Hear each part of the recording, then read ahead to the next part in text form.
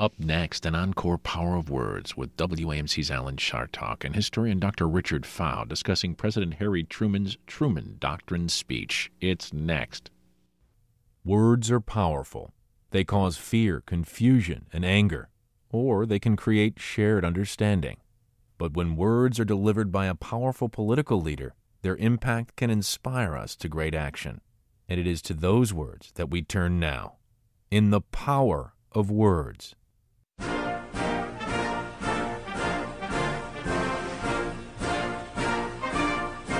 The only thing we have to fear is fear itself. Ask not what your country can do for you. Ask what you can do for your country. Mr. Gorbachev, tear down this wall. This is the meaning of our liberty and our creed, why men and women and children of every race and every faith can join in celebration across this magnificent mall, and why a man whose father less than 60 years ago might not have been served at a local restaurant can now stand before you to take a most sacred oath. Hi, this is Alan Chartock. Welcome to The Power of Words, our year-long series of programs that follows American history through some of the most memorable and inspiring political speeches of our time. We continue our series today with President Harry S. Truman's Truman Doctrine speech, delivered March 12, 1947, before a joint session of Congress. Joining us today to help set the scene and analyze the speech is historian Dr. Richard Pfau. After 18 years as a college president, Richard Pfau has returned to teaching as lecturer in history at Hartwick College and SUNY Albany. An Air Force veteran who served in Iran, he has taught, published, and spoken on U.S. foreign policy, Iran, Islam, and the Middle East. Dr. Pfau is president emeritus of Everett University in Virginia, where he served from 2002 to 2008. He started teaching at Dickinson College and then the University of Miami, where he was a tenured member of the graduate faculty. While serving as an Air Force advisor in Iran, he developed a deep appreciation for Farsi and Persian culture. His articles on the United States and Iran have appeared in Diplomatic History and the Middle East Journal, the University Press of Virginia, which published No Sacrifice Too Great, his biography of Lewis L. Strauss, chairman of the Atomic Energy Commission, nominated the book for the Pulitzer Prize. Born in New York City, Dr. Pfau completed his undergraduate degree at Hamilton College and his Ph.D. in history at the University of Virginia. He and his wife reside in her hometown of Sharon Springs, New York. Welcome, Richard Pfau. It's delightful to have you here, and I am really in awe of all of your accomplishments. Well, thank you for inviting me today, Alan. Well, it's terrific to have you for this particular speech, because I have to tell you, Harry Truman is a great hero to me. I've always loved Harry Truman. There is something about a man who can operate under adversity and still come up sort of smelling like roses. And, boy, he was his own man, wasn't he? He was his own man. He made his own decisions, and it took him about a year and a half to emerge from the shadow of Franklin Delano Roosevelt and from his exclusion, really, from the halls of power, from serious policy when he served as vice president for those few months before Roosevelt's death. We hear that he never even knew about the atomic bomb. True, because I've done a good bit of work on the bomb and the bomb project, and that would be true. He learned about it on accepting the office of president in April of 1945. Is there any indication he was a little ticked off about having not been included in the decision-making when Roosevelt died? After all, Roosevelt was not a well man. Nothing that I know of that's in the public record would indicate what his feelings were, although he was very careful in his memoirs to mask and shield some of his frustrations and attitudes.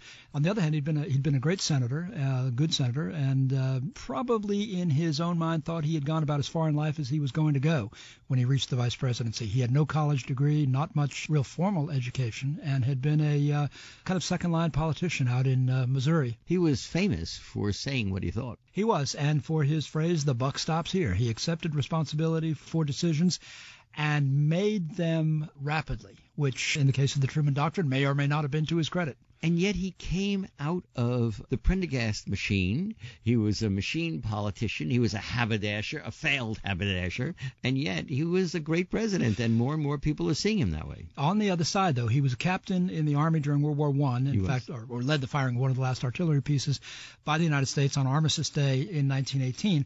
And as one thinks about the three presidents in the 20th century we regard as activist presidents, Theodore Roosevelt, John Kennedy, and Harry Truman, all three of them were veterans of actual combat. When you say activist president, what do you mean? I mean presidents who were active. Presidents we think of as vigorous, as decisive, as people who had an impact on American life. Now, obviously, Franklin Roosevelt had a great impact on policy and so on, but the ones we think of as vigorous and maybe even virile would be a good word, and active in their personal lives tend to focus on those three, all of whom share the experience of actual combat for the United States and the armed forces. Now, Richard Pfau, he was a man who did not tolerate fools easily, wasn't he? No. Again, without the formality of an education and degrees and so on, he was remarkably able to distinguish genuine from false.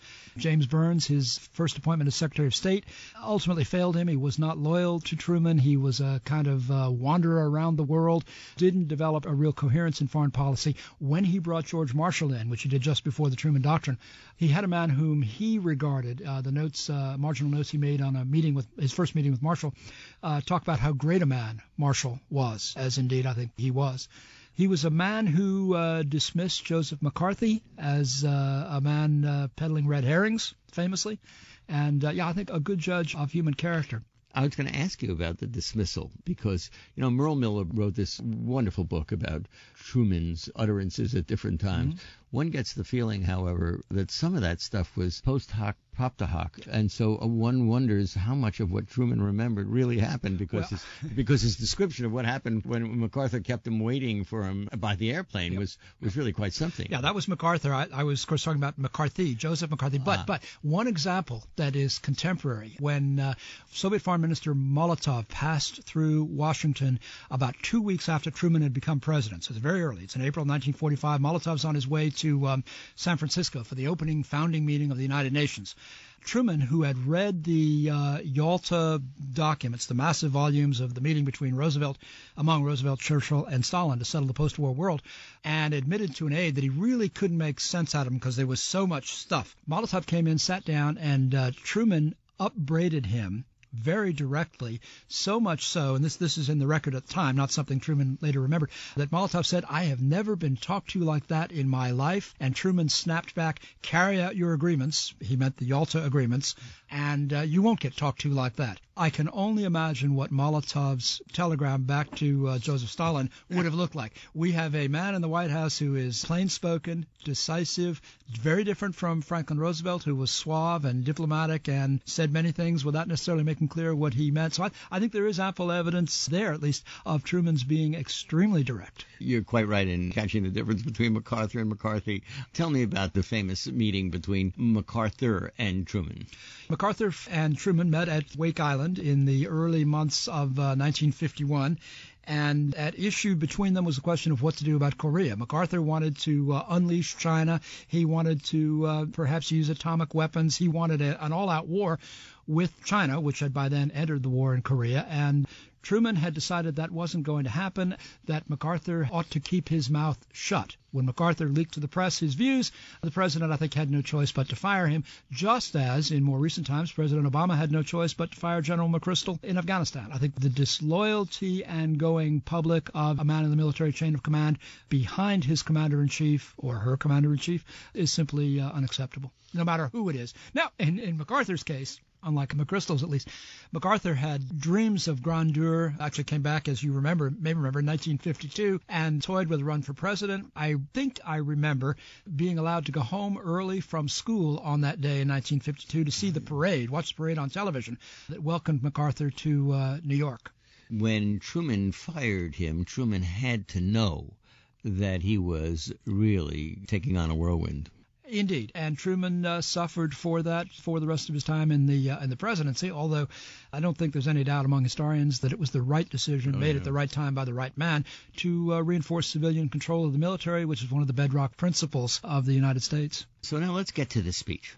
I think the idea that the Truman Doctrine was needed in retrospect is pretty clear, or maybe not. Well, I think there's room for discussion on that. There would be little doubt that had the United States not intervened, Greece might well have fallen into chaos and communists might have come to power there, although their electoral strength was quite limited in early 1947 in Greece. Turkey was under some pressure from the Soviet Union, and there's probably a case to be made for helping shore up the Turkish military so that they could defend the Straits and their common border with the Soviet Union. So in terms of the actions that are part of the Truman Doctrine, the $400 million, the military and civilian aid to both countries, fairly little doubt. Now, on the other hand, when we get from the policy itself to the speech defending it, and explaining it to the American people. Historians certainly have taken issue with the sweeping pronouncement that Truman made before the Congress in March of 1947, with its commitment to its endless commitment to goals that were way beyond the means of the United States. When you say way beyond the means, it's one of the richest countries in the world. We had spent many times that, as he points out in the speech you're about to hear, folks. We're talking about less than 1/10 of 1%, I believe, of what we had spent on World War II. Yep. Why was it beyond our means? Well, it was beyond our means for this reason. Not so much, again, because of Greece and Turkey, which were the immediate situation. George Kennan, who was a part of the policymaking team at the time and later famous dissenter for what he called, what historians call the realist perspective, where the case is made that we need to balance ends and means. It's not so much Greece and Turkey where things work, but it's the idea, as Truman said, of supporting free peoples who are resisting attempted subjugation by armed minorities or outside pressure. There's a straight line from that pronouncement to Vietnam. In fact, I tried reading the speech and thinking about Afghanistan, substituting Afghanistan for Greece, and it's possible to see the relationship. It was also grounds on which other countries and other rulers would appeal to the United States for aid against homegrown communists, even if there might be no more than 2 or 3 in a population of many million, the Shah of Iran being the most classic example.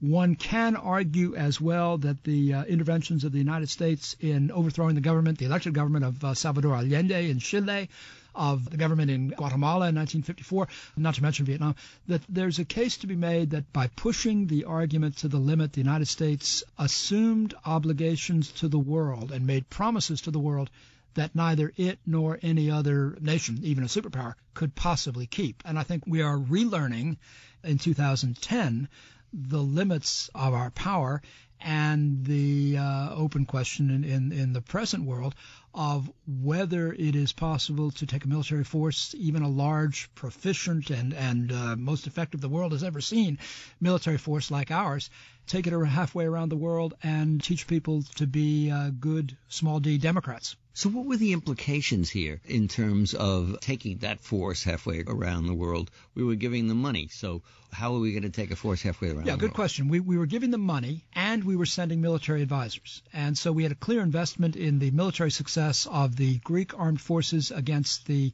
guerrillas in the north.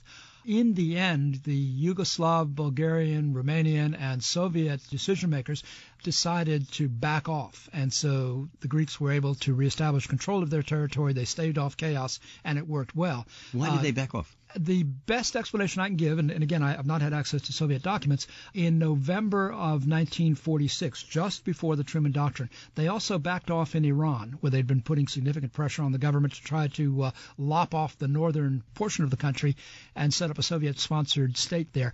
It would seem that, in retrospect, Soviet foreign policy at this point, when the Soviets had a significant advantage in manpower, 6 million men under arms to the million that the United States had, were awed by the atomic bomb, which they did not yet possess, and willing, therefore, to back away from areas that did not seem, quotation marks, soft. If they thought they could advance, as they indeed would after the Truman Doctrine in Hungary, Czechoslovakia, they would. Richard Pfau, do you think there's any indication anywhere that Truman was playing the atomic bomb card? Not here. Not in the Truman Doctrine that I've ever seen, not specifically at this time, but certainly in sending a naval task force to the Eastern Mediterranean at about this time, which included one of the big carriers, the implication that the United States had the weapon, and it was always one of those things that simply didn't have to be stated. I've looked at some of the documents of the Atomic Energy Commission documents, And as late as the 1980s, when I was doing this research, the actual number in a memo from the chairman, Lilienthal, to the president was whited out, but one could tell it was a single-digit number. Historians, I think, are agreed now it was probably 7, but 7 bombs were enough to devastate 7 cities in the Soviet Union. I think Soviets were sufficiently cowed by that to not risk confrontation. It is also arguably the case that the Soviet Union, until the invasion of Afghanistan in 1979, did not occupy any territory as its part of its empire that its army had not reached as part of the defeat of Germany at the end of the war. Wow. So what should we look for in this upcoming speech? We have a sense of Truman as not that dramatic a speaker. No, he's not. In fact, the speech is delivered in a very flat tone of voice. So the first thing I might say in response to that would be listen to the contrast between this speech, interrupted only 3 times for applause, and the pageantry that surrounds a State of the Union address, let's say, in our own day. So the president went, it was 1 o'clock in the afternoon, to address the 2 houses of Congress. The House, whose chamber the address occurred in, had adjourned about 45 minutes earlier so everybody could get a break and they could make room in the front rows for the senators and other dignitaries. They filed back in. People were finding their seats. Mrs. Truman, in fact, arrived and was unrecognized and was kind of wandering through the crowd until a White House aide found her and got her to her appropriate seat. There was a little buzz of conversation, particularly some retired members of the House had come back because this was going to be, they thought, a momentous occasion. Then people settled down, and Truman, in a very flat, matter-of-fact, almost uninflected voice, delivers this speech, which I think bespeaks an age in American history when speeches mattered more as text than perhaps as the pageantry of theater that we're used to now with television, with C-SPAN indeed having turned the House and Senate into daily doses of political theater. So that would be the first thing I'd say we'd listen for. Although FDR, of course, preceded Truman, and he knew how to sell potatoes. Yeah, master of the fireside chat. And there may be a deliberate contrast there, too, because Truman was certainly not the speaker Roosevelt was, didn't have the personality, didn't have the charisma, didn't have the articulate skill with words that FDR had. So there may have been a deliberate contrast. Truman also very consciously avoided quoting in his addresses. One of the State Department drafts had a quotation from former Secretary of State Burns, and the White House staff struck that. They left some of the words in, but didn't attribute it. So he may have been quite deliberately distancing himself from his predecessor. What else do we want to look for here? Okay, certainly watch for the difference between the amount of time he spends on Greece and the amount of time he spends on Turkey. And what's the implication there? Well, the implication for that is the situation in Greece was easy to understand. It was tragic. It was poignant. It involved real people who were suffering, and it was a clear example of people whose situation seemed to clamor for relief, which the money from the United States could provide. And, of course, there are a lot more Greeks in the United States than there were Turks. Second, there are a lot more Greeks in the United States than there are Turks. Third, Greece had suffered significantly in the war, had been invaded by Italy and Germany, occupied during the war, and there was significant suffering.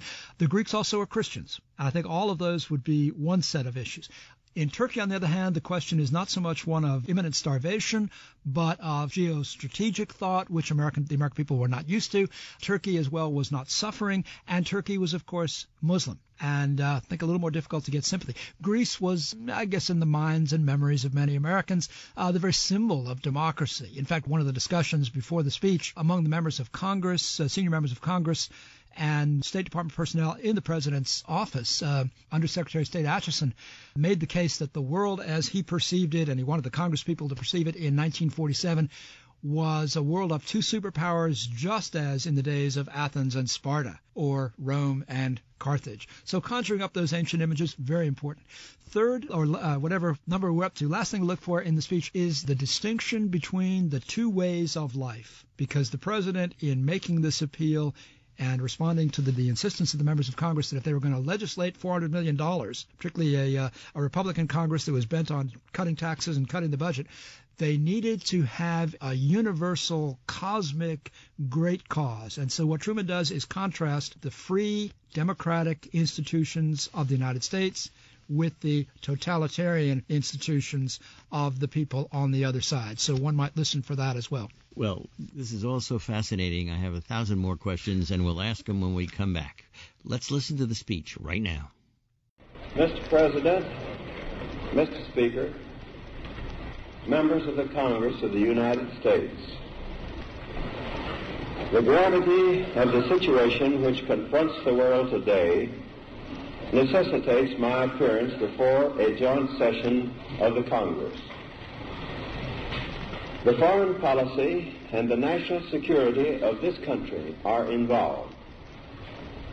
One aspect of the present situation, which I present to you at this time for your consideration and decision, concerns Greece and Turkey. The United States has received from the Greek government an urgent appeal for financial and economic assistance. Preliminary reports from the American Economic Mission now in Greece and reports from the American ambassador in Greece corroborate the statement of the Greek government that assistance is imperative if Greece is to survive as a free nation. I do not believe that the American people and the Congress wish to turn a deaf ear to the appeal of the Greek government. Greece is not a rich country. Lack of sufficient natural resources has always forced the Greek people to work hard to make both ends meet. Since 1940, this industrious, peace-loving country has suffered invasion, 4 years of cruel enemy occupation, and bitter internal strife. When forces of liberation entered Greece, they found that the retreating Germans had destroyed virtually all the railways, roads, port facilities, communications, and merchant marine. More than 1,000 villages had been burned.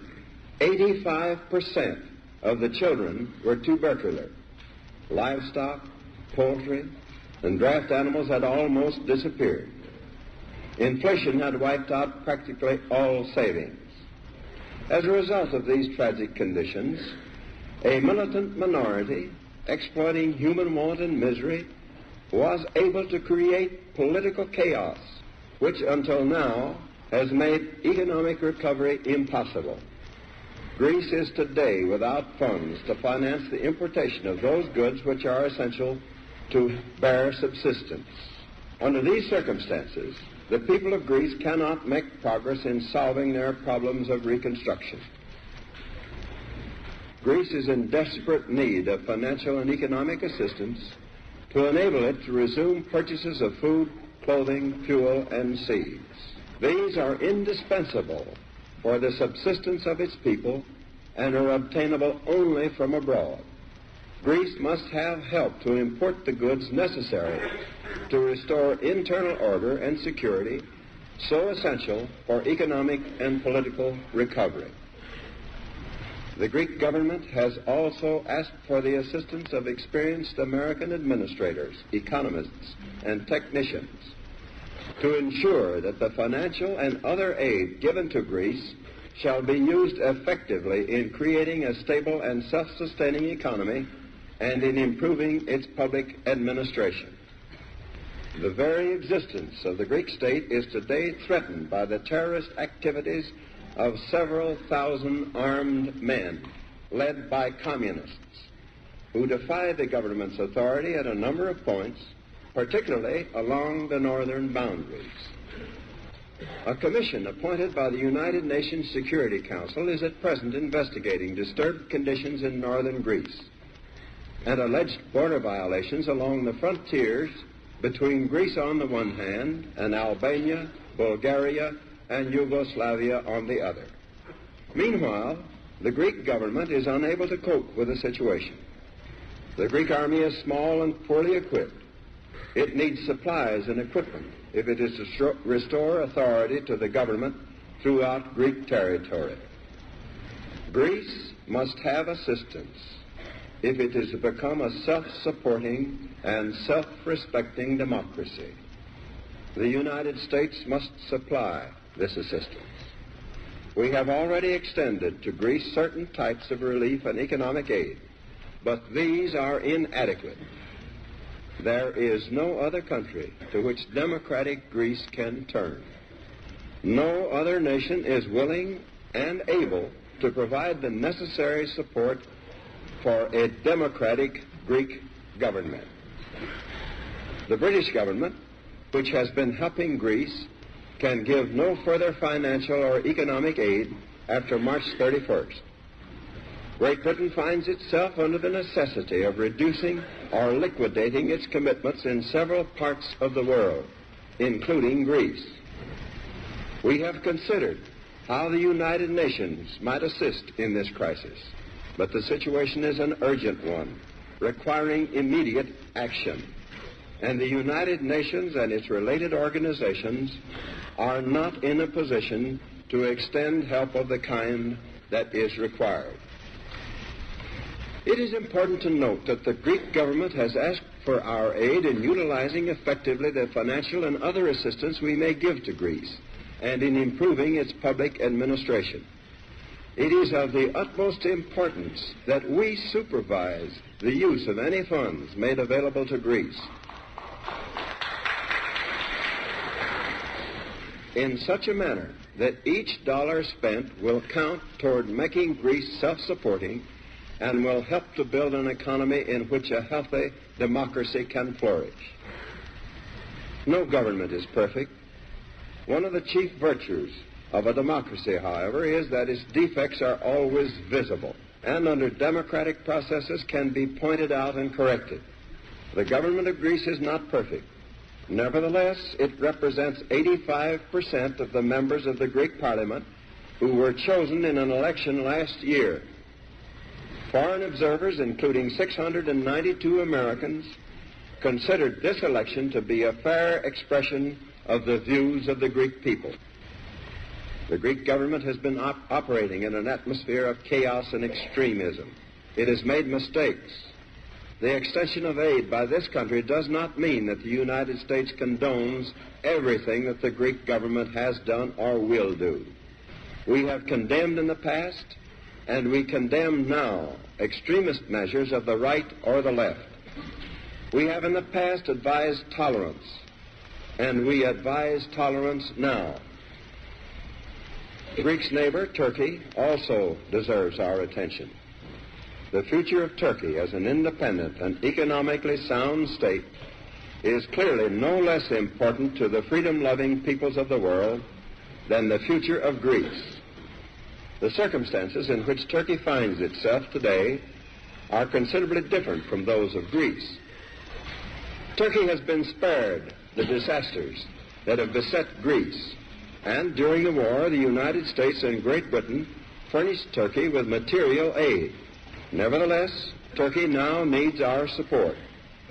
Since the war, Turkey has sought additional financial assistance from Great Britain and the United States for the purpose of effecting that modernization necessary for the maintenance of its national integrity. That integrity is essential to the preservation of order in the Middle East. The British government has informed us that, owing to its own difficulties, it can no longer extend financial or economic aid to Turkey. As in the case of Greece, if Turkey is to have the assistance it needs, the United States must supply it. We are the only country able to provide that help. I am fully aware of the broad implications involved if the United States extends assistance to Greece and Turkey, and I shall discuss these implications with you at this time. One of the primary objectives of the foreign policy of the United States is the creation of conditions in which we and other nations will be able to work out a way of life free from coercion. This was a fundamental issue in the war with Germany and Japan. Our victory was won over countries which sought to impose their will and their way of life upon other nations. To ensure the peaceful development of nations, free from coercion, the United States has taken a leading part in establishing the United Nations. The United Nations is designed to make possible lasting freedom and independence for all its members. We shall not realize our objectives, however, unless we are willing to help free peoples to maintain their free institutions and their national integrity against aggressive movements that seek to impose upon them totalitarian regimes.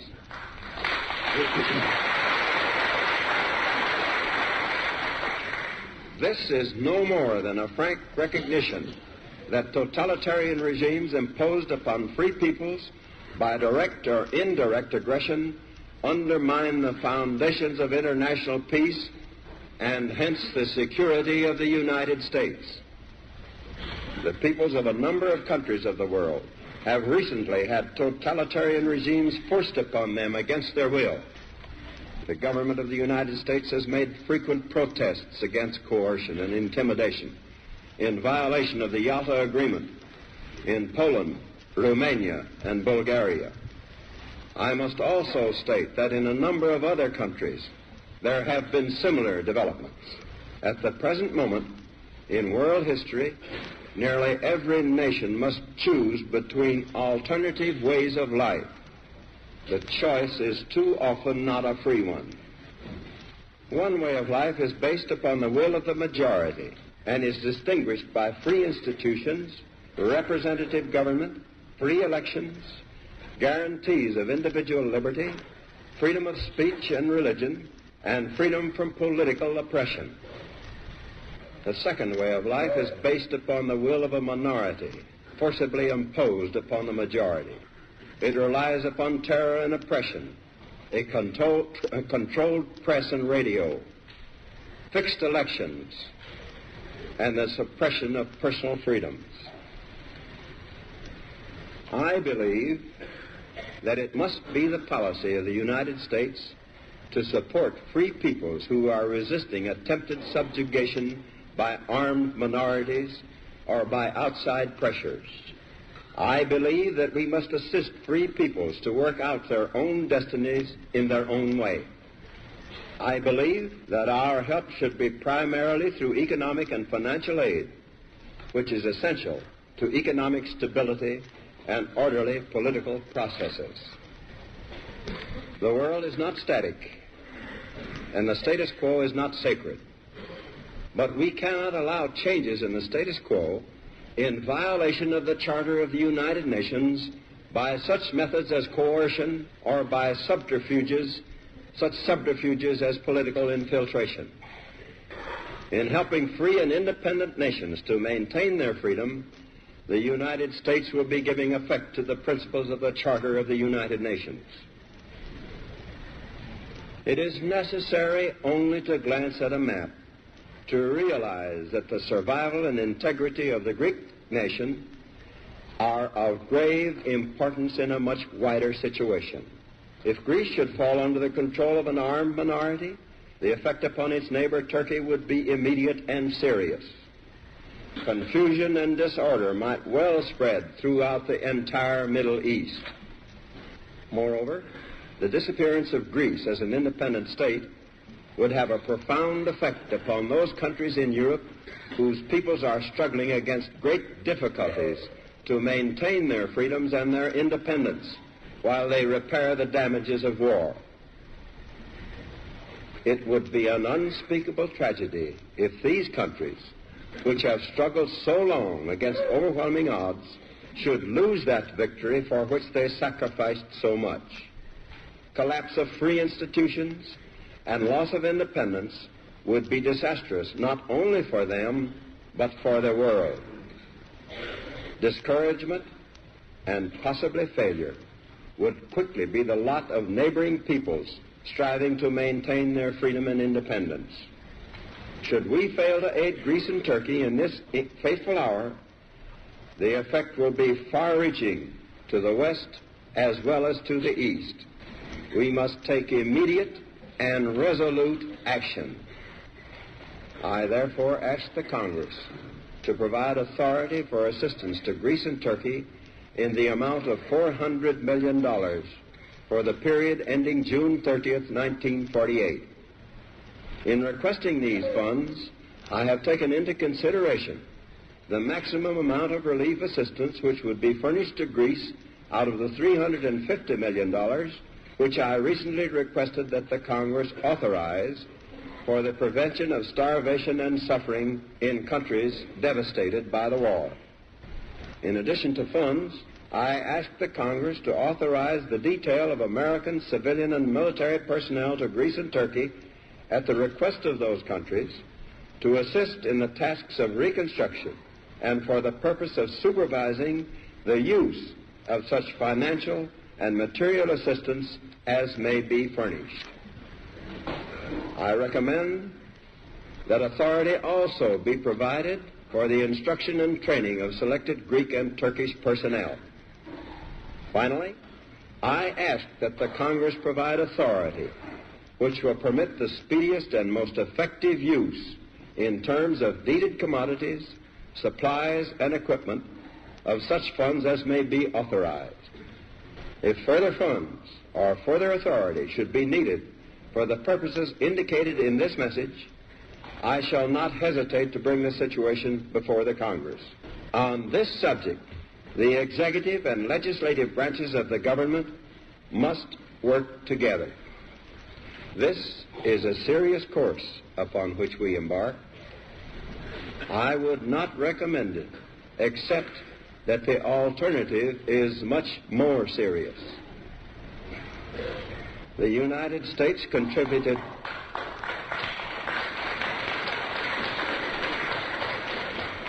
$341 billion toward winning World War II.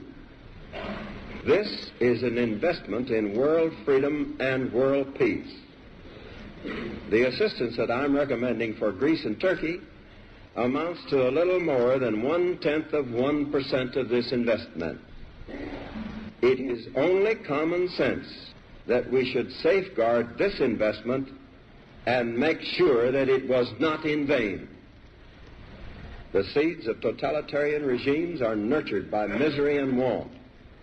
They spread and grow in the evil soil of poverty and strife.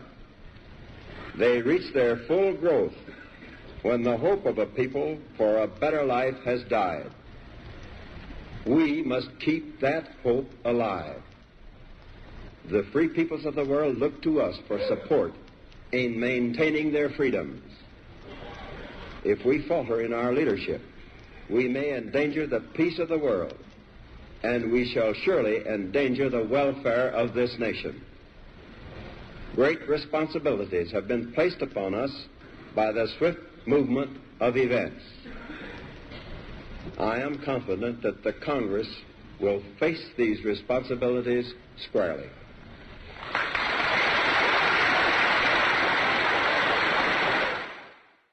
Okay, so we've heard the speech, Professor Richard Pfau. Set the context of what was going on in the world at the time. Good question. There are a number of things that serve as a backdrop for what Truman would actually say. Maybe in some ways because it was the precipitating event, the British withdrawal from empire, the British recognition in the fall of 1946 on into the first months of 1947 that they had come out of the war poor. They were no longer They were broke. They were broke. They were absolutely flat broke. They had a coal shortage, which caused rationing of heating and of electricity in Britain in the early months of 1947. And the British cabinet finally agreed that they were going to need to shed their empire. So this is the moment when India is going to gain its freedom, be separated into India and Pakistan. It's the moment when they're going to withdraw from their Palestinian mandate, and they're essentially pulling back. They realized they could not any longer provide monetary or military support to Greece and Turkey. And so it was really the British who in February of 1947 came to the United States, the American State Department, and said, look, we can't do this anymore. Will you pick up the burden? And so for some historians, this is the moment when world leadership of the, at least the portion of the world that the United States would lead, as opposed to the Soviet portion, passed to the United States, when the British Empire essentially comes to an end, and the United States steps forward to provide initially the aid to Greece and Turkey, and then even more, as occurred after the Truman Doctrine speech. I was also wondering when you were speaking earlier, Richard, about the concept of how Turkey played a role in the Korean War. Good question. Turkish troops fought well. Yeah, they were passionate. Interesting issue. Turkey, as we've seen, as we've heard, did not really figure in the speech. I mean, he mentions it, but it's mentioned in passing.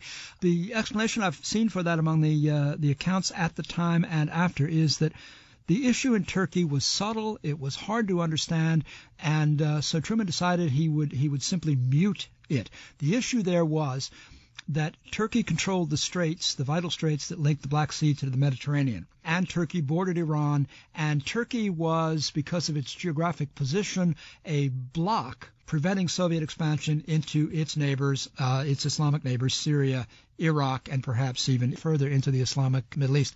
That, though, Truman decided was really a little more complicated and subtle than the American people were ready to understand in the spring of 1947, so he muted it. What happened in the event was the U.S. sent military advisors and re-equipped or shored up the equipment of the Turkish military. There was a bit of a problem early on because the Turkish military was largely using German equipment because they'd been allied with Germany in the First World War and had remained in a relationship with Germany thereafter. But we had a bunch of captured German stuff from Europe, which we sent to them, and then they were working with U.S. equipment, certainly by the time of the Korean War.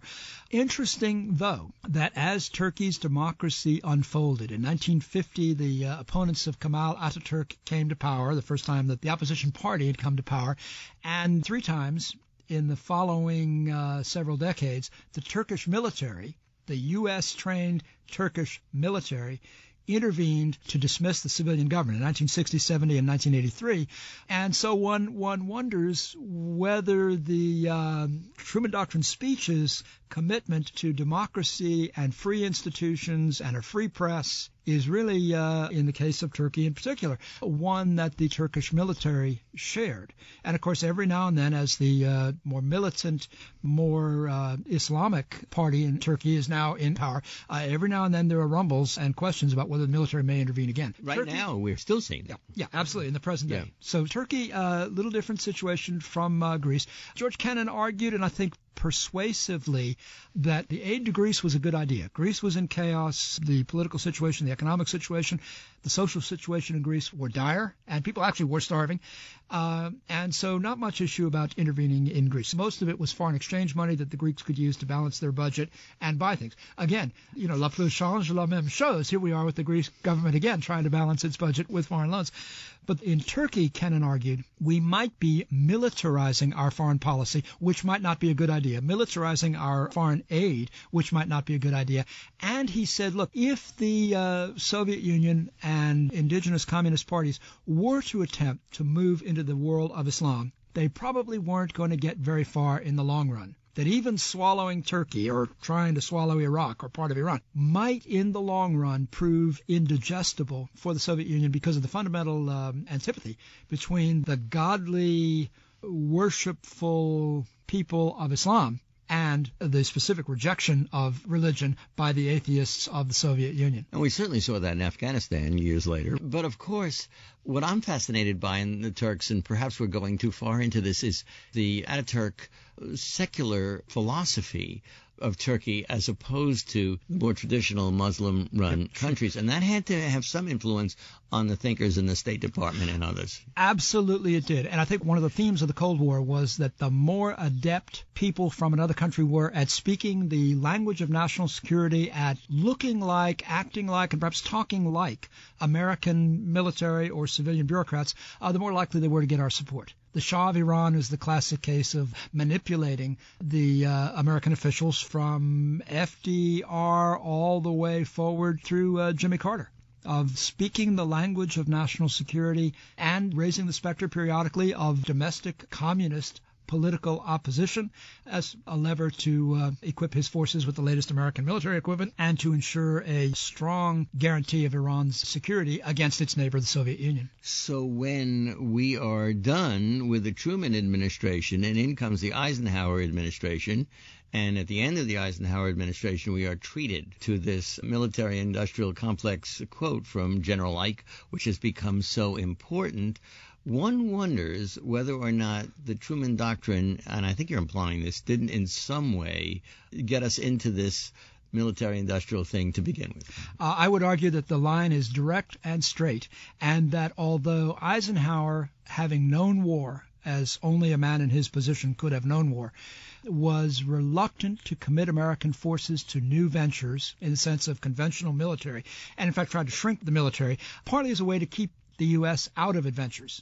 So that said, I think points us in one direction. However, it was also Eisenhower who in 1953 in Iran and 1954 in Guatemala used the CIA to overthrow quite legitimately chosen popular governments, which would seem to suggest that the Truman Doctrine is something we honor when it suits us and will twist it just slightly when it doesn't. That is, the argument was made in both Guatemala and Iran that the governments were not really freely elected governments, and therefore we need to overthrow them. That in fact, they fit the definition of Truman's armed minorities imposing their will on the majority and repressing the press and so on. So what was the reaction to the speech? The reaction to the speech was generally positive, generally favorable. Senator Vandenberg, the leading Republican on the Foreign Relations Committee, Vandenberg of Michigan, shepherded, as did the rest of the Republican leadership, shepherded the legislation through Congress. The $400 million was appropriated and provided, and also with the permission of Congress, U.S. advisors went to Greece and went to Turkey and began to work with their counterparts in those countries. So I think there was a positive reaction. As I listened to the speech, the aftermath, the applause, I think people in the immediate following the immediate delivery of the message, were somewhat bewildered about what it meant. And then as they read it, they came to see that the president had made a case for specifically aiding Greece and Turkey, but doing it in a larger context of a contest in which the very existence of the United States was at stake. He never mentioned the USSR, never said the words Soviet Union, though the word communist appears a couple of times, which was quite deliberate, again, on his part, to avoid provoking the Soviets and avoid provoking a reaction, because we really weren't sure what the Russians were going to do. Now, they didn't like it very much. They saw the U.S. now as moving into a forward position, as clearly opposing Soviet interests, and as a result, they ensured a friendly government in Hungary, brought Czechoslovakia more fully into their orbit, and eventually will both develop their own atomic weapons, which they were feverishly at work on in 1947. And we know how they were at work at it, stealing it from us. Well, we know that they got a good bit of the information from us. I mean, the general, Robert Oppenheimer, the father of the bomb, once said that the physics is simple. Any student of physics can understand how it works. The keys were first the metallurgy to create enough plutonium or purified uranium to do the bomb. That was the first part. And then the second part was the design of the bomb stuff itself, which had to be safe enough to handle in most of its life, but then would suddenly implode, as the plutonium device does, or smash together, as the one used at Hiroshima did, in order to create the chain reaction and set off the explosion. So there was metallurgy, and there was, well, really in both cases, I guess they're fields of metallurgy and physics, industrial processes, more than they are, secrets, if you will, of the bomb. But certainly, we know now the atomic bomb project was penetrated. In fact, we know that. We knew it then. We knew it as early as 1950, when Klaus Fuchs, the German-born British physicist, confessed that he'd been a spy for the Soviet Union. That said, however, the spying probably got the bomb more quickly for the Soviet Union than they otherwise would, but I think there's no doubt they would have developed it on their own. It was inevitable. So are you implying that the Cold War could be in some way laid at the feet of Harry Truman? Indeed. I would argue that the Cold War was a confrontation between two powerful nations which had conflicting interests and expectations about how the world would work economically and politically. And in the case of each, a set of leaders and ideology that thought each country believed itself to be, is probably the better way to say it, the sole possessor of truth. So, in a sense, there is tragedy in this. Was the Cold War, as it unfolded, therefore inevitable? I would suggest not. As Henry Wallace, Secretary of Agriculture, argued in September of 1946, a speech for which he was fired, coexistence with the Soviet Union was possible. Certainly we reached that point once we got to the balance of terror in the late 1950s. And competition could occur by other means than confrontation. And that the effect domestically on freedom of speech, on freedom of thought in the United States may not have been worth the effort. Wow. So would I argue that there's a lot of responsibility to be spread around? I would indeed. And I would argue that in elevating the question of aid to Greece and Turkey to an all-embracing threat to our civilization, that President Truman committed a mistake, although there's an understanding, I think there's an easy way to understand it, which is not dissimilar from the argument that Al-Qaeda somehow was a threat to American civilization, a small group who could certainly inflict heinous crimes and grievous injury on the United States. There's no argument about that. But whether they were a threat to our civilization is much less clear. In Truman's case, the geostrategic argument that Secretary of State Marshall and Undersecretary Acheson presented to the senior leaders of Congress in the President's office on February the 27th of 1947 didn't take. The representatives and senators present started asking whether we were simply pulling British chestnuts out of the fire, somehow becoming the agents for the British, or whether, in fact, anything was really at stake for the United States. And at that point, Undersecretary Acheson, much schooled in and one of the early committed to the Cold War, launched into his speech, not necessarily prepared, but emotional and passionate, in which he said essentially there are two civilizations here, echoing themes in his description of the Soviet Union that we had applied to Nazi Germany, and essentially saying it's the same enemy in that it's a totalitarian government, making the case for a universal crusade to defeat these people. And in so doing, when he finished, the congressmen were awed. They were silent. They were quiet. Actually, even Vandenberg, who was a very voluble man, was quiet. And they said, look, this is impressive stuff. If you want us to be able to vote for the appropriation, you'd better get this to the American people so they hear it as well. And, of course, that's the genesis of the speech that we've heard. Now, Vandenberg, of course, had been an isolationist before the Second World War, came around, survived politically. So I want to ask you about the relationship in context here of the Republicans and the Democrats in the United States Congress and their relationship with Truman. Good question. Again, the Republicans had swept into control of both the Senate and the House in 1946. They were not yet the do-nothing Congress against whom Truman ran in 1948. That comes later. But they came into office on the slogan, had enough, by which they meant enough government regulation, enough control, enough taxes. And their program essentially was to cut income taxes by 20%, to free business from the wartime controls, which Truman had been relaxing only gradually.